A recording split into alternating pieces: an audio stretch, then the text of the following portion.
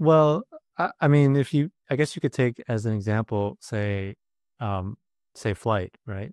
So when you think about flight, early on, people were looking for, just some object that would stay stable in the air.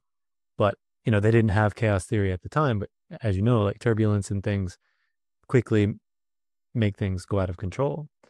And what was the solution? The solution was control theory. That's what Wright brothers were famous for. They gave control to the pilot. They made an aircraft that was fundamentally unstable. It wouldn't fly on its own.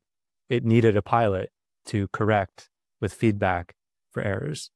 Um, so, if we want to get into science fiction, then I think, we're not going to find a way to predict the outcomes of chaotic events. That's sort of the that's the definition of chaos, right?